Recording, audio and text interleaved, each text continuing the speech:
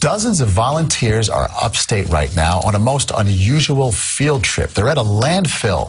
It's a frantic search for some precious Jewish prayer accessories. This security video tells the story. Watch carefully on the shelf as an embroidered bag containing Tefilin accidentally falls into the trash. But no one at the Lee Gardens Synagogue in Williamsburg saw what happened. So when the owner went to retrieve his precious pair of square leather black boxes containing parchments of Torah verses, an integral part of his daily prayer, he feared they'd been stolen. But the tale of the tape held the truth, and the accident was finally uncovered several days later.